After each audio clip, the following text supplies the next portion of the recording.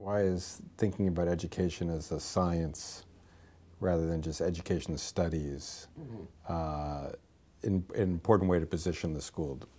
Well, you know, all of our fields of study have evolved very dramatically since, say, 1970. We know that the biological sciences and now neuroscience have made great strides, and we take for granted that they have done that and will continue to do that. And some years ago, kind of around the time I went to Penn State, a number of people in the study of education decided that if we were going to spend a lot of money on educational programs, which is what we do, for example, Head Start is $10 billion a year. Many of these programs are very expensive. The total budget, including all state and local as well as federal spending for education, is about the same as the U.S. military budget. So we're spending a lot of money on education, and of course the future of the country depends upon the education of its citizens.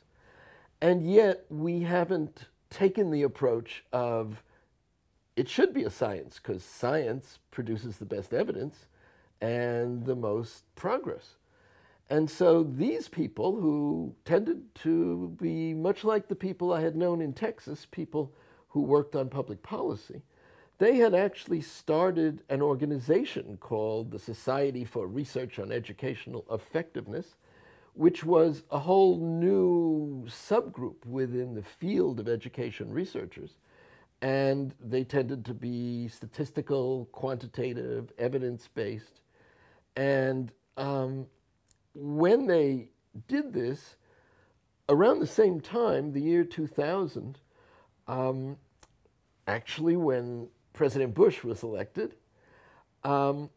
he and the people working for him decided to move in this direction. I think they were influenced in their own way by other researchers.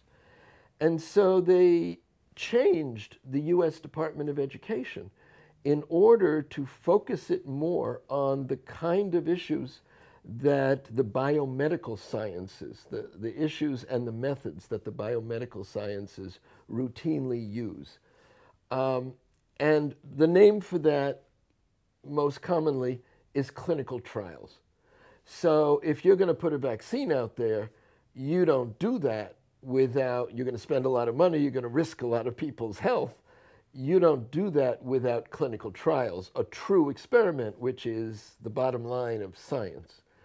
And there had been, as I had learned when I was at that consulting company, we had been doing social experiments since around the late 60s, early 70s, but not with the thoroughness and the completeness with which the biomedical sciences and other sciences did experiments.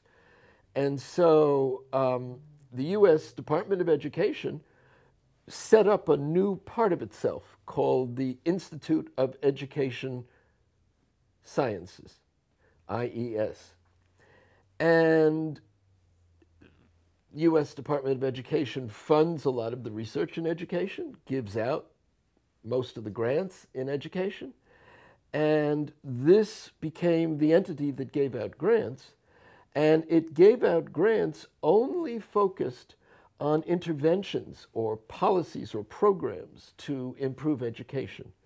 And it gave them out in a format that said, we understand that when you start doing a study, you may not be able to do an experiment, but as you learn more things, you may get to the point that you have a program or intervention that you really think works, like people who have a vaccine that they think works. At that point, we want you to do a real experiment. We want you to try to arrange that some students in K through 12 will get the program or policy or intervention, and others just like them won't. And that you'll be able to study those students before and after and produce scientifically accurate information about the efficacy of that program. And this is a movement within the field of education, and it has profoundly changed education. And I believe our school is aimed to be at the forefront of that change. And of course, given my background and experiences, I support that very strongly. That's great.